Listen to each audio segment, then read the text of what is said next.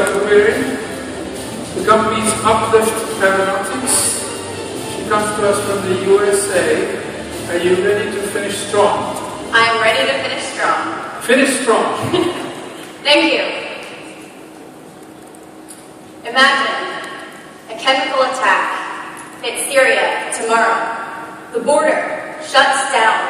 Pilots trying to deliver humanitarian aid are risking their lives. Truck drivers, it's actually punishable by death or torture right now to deliver medical supplies in Syria.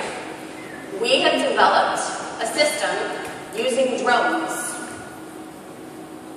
a conveyor belt of aid delivery,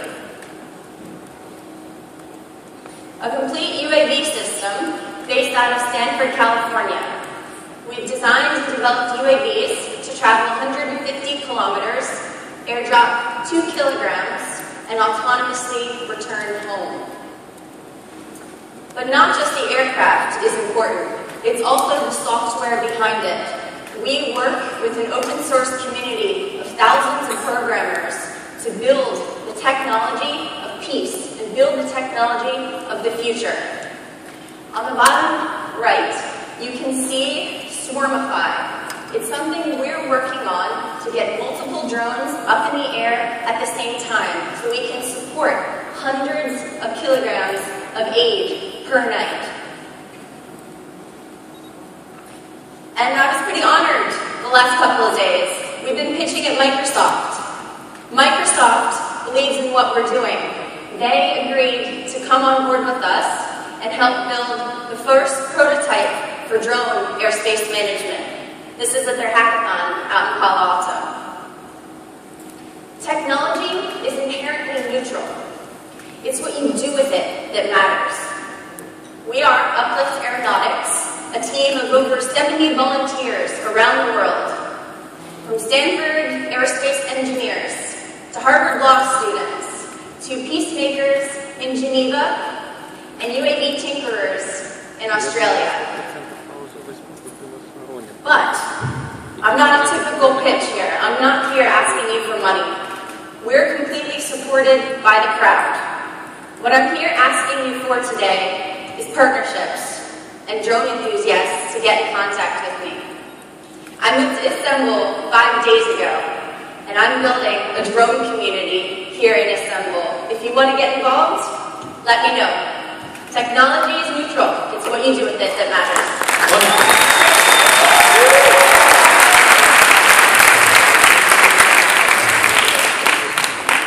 So, how many pounds are involved in a typical humanitarian relief effort? So we're focused on emergency response situations where a couple pounds of critical medicine is what's necessary. So in the instance of a chemical attack, you need specifically around, of course it depends on the size, but only a couple of kilograms here and there. Whereas if you have a system, a conveyor belt of drones, each carrying a little bit, but together as a swarm, it can make a real difference. And how does that work? So the drone takes off. No, I mean, just do the math for me. The math? Yeah. So what size attack? No, number of the payload versus medicine versus, I mean, what do you have in mind? So one of our drones carries 2 kilograms, which is about 4.4 pounds.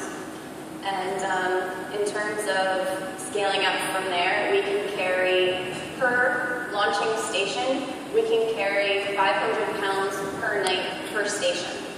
That's 2 to 3 people, and then you grow from there, however many stations you'd like. Okay, thank you. Andrea? Very interesting. Thanks for being here today. Thank you. Tell me about this. Why do you think, like, what's your goals going forward? Like, what are your challenges? You've raised $45,000. What's your milestones you're trying to hit next? Right now, we're perfecting the technology because you can't bring imperfect technology into a conflict zone.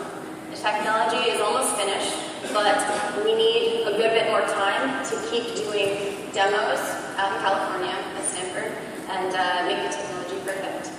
We are also looking for partners who can help us with a lot of the politics, specifically here in Turkey, because we'd love to get flying in a couple of months and test this and start delivering aid, but we have to make sure we go through all the appropriate channels. Thank you.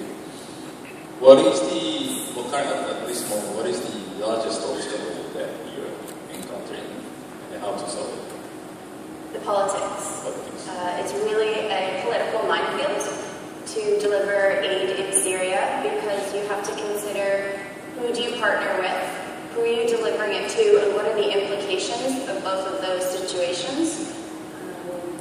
We are in conversations with many, many different groups, and almost all of them are gung-ho, but they need signed off from either the legal team or from another check-the-box person. Yeah. So I'm